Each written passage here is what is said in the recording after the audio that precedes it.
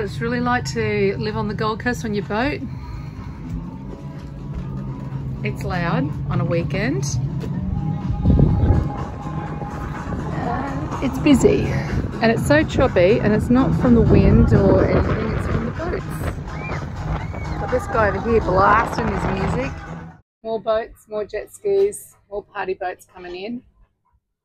It's pretty tight anchorage for all this traffic.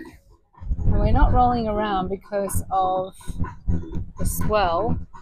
We're rolling around because of all the boats moving around in here and coming in. Yeah, Rob's not a fan, but I really like the Gold Coast. It's always got something happening.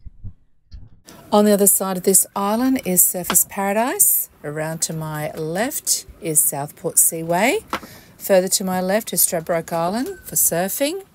Around to my right is Runaway Bay and Runaway Bay Shopping Centre. You can take your dinghy in. And up behind us is Tipler's, where we came from, with a bar and restaurant. Today we're heading over to my parents at Runaway Bay, and I'm going to raid Mum's wardrobes full of clothing to send back to Fiji. But before we do, I want to take you out the back and show you something. Check out these little cuties. They're called cygnets. And these black swans are growing in numbers on the Gold Coast. They breed in the canals and usually nesting in people's backyards. And out the front, where the sandbar is, there is seagrass, which they feed from, and the back of people's boats, which you'll notice later on. Right, let's head up and see what Mum has for Fiji. Like many people, clothing holds memories. And for Mum, this is a struggle to let go. This good stuff and all these nice bright colours. Mum's struggling to give up a lot of her stuff. Who is it? Look at all this stuff. Who is it? Found this, 1968. She's still got it. She's got heaps of stuff here. She won't give it up though. I am, but Deanne, that's not right. What about this? Will you get rid of this? Oh, that's got memories, Deanne. It's got memories. Can't get rid of this one. Now I'll give these to somebody that's doing Can't get rid work. of this either. It's got memories as well. Mother bought it over in From New Zealand. It's itchy as shit. It's so itchy. It is for me too. I Never can't. wear it. Straight to life. But there's a lot of stuff in there that they really need, and they need clothing for church, which is really important to them. There's lots of denominations in a village, and they all have to cover their knees and their shoulders. Okay, taking back 4 bags to the boat. It's all heading to Fiji, and the other bag is going to head to Indonesia. Gosh, there's so much stuff. There's still more stuff as well. Anyway, we've got some boats that are going to Fiji, so they're going to get a couple of bags. We're just going to drop a couple of bags over to Rachel's boat. They are leaving for Fiji. And another friend of ours will also be taking another 2 bags to go to Fiji as well. Delivery! Yeah. 2 bags off to Fiji with Axel and Sabine. Thank you. Today we've picked up anchor outside Runaway Bay and heading around to what the locals call as Bums Bay. It's a very protected area where a lot of liveaboards go. We'll try to get some water over there and catch up with some friends that we met in Fiji. We're now heading around the eastern side of Wavebreak Island. There's the seaway out there.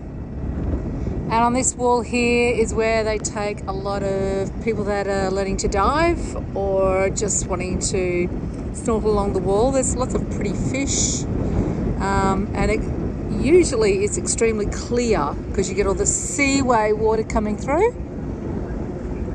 You can see the currents all coming through here, and oh, hear the motor change going through here. Just all these currents colliding, isn't it?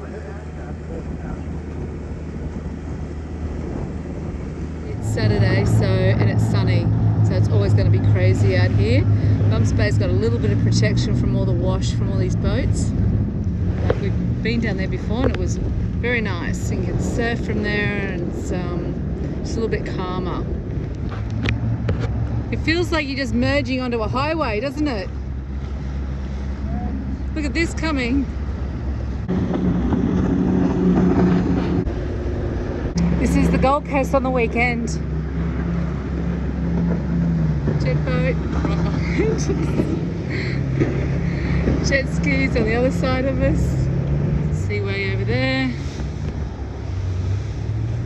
There's surface over there. These people on this beach must think they're at surf. There is so much whitewash from these boats. Oh, it's amazing people don't get killed around here. It's dropped anchor at Marine Stadium, or known by the locals as Bums Bay. Hello. Okay, this is like a little bit of cabbage. Here comes the other one. They drink salt water, which is really weird. Yes, well, I did find out later that they can actually drink salt water. Just above their eyes and under the skin, they have a gland that removes salt from their bloodstream and concentrates it into a solution that is excreted from their nostrils, called the nair holes. And they mate for life, these birds apparently. Unlike humans. Oh, here comes the husband. Hello. And they talk to you. You want some apple? Oh. And they like peas and lettuce apparently. That's their favourite menu. Now it's apple. Oh, they're getting really close. It might be apple. Here. And they always put the food in the water before they eat it. Oh, they're so beautiful. Hello.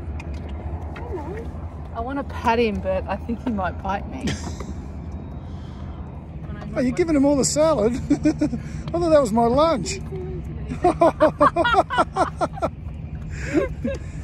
Stop giving him my lunch. Oh, I like your salad.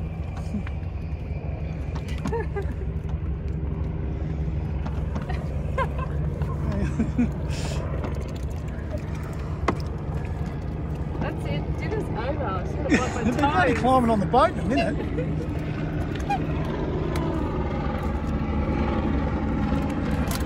Well, you might as well give it to them. I'm not eating out of that now.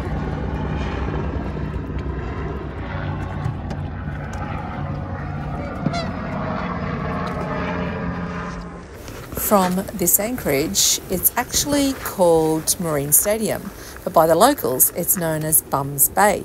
And from there, you can walk through the bush to Main Beach. See if I can scoop him up. Don't step on him. Not yet. These are blue bottles. And man, do they sting when they get you. There's a whole heap of them. Look at the length of that tentacle. These are called blue bottles, and not everything in Australia is trying to kill you, but they will leave a very nasty sting. Blue bottles are mostly found on exposed ocean beaches in Australia after strong onshore northeasterly winds washed them ashore. But within 2 days, the winds had changed and it was safe to go back in the water. Today we're pulling up anchor and we're heading back to Brisbane. We've had a great time on the Gold Coast with family and friends, and a big shout out to my mum for donating her beautiful clothes to all our friends in Fiji. Next week we sail to Moreton Island and catch up with our favourite salty sailor mates. On the way over we watch the start of the Brisbane to Gladstone race, and I show you how we made chaps for our dinghy.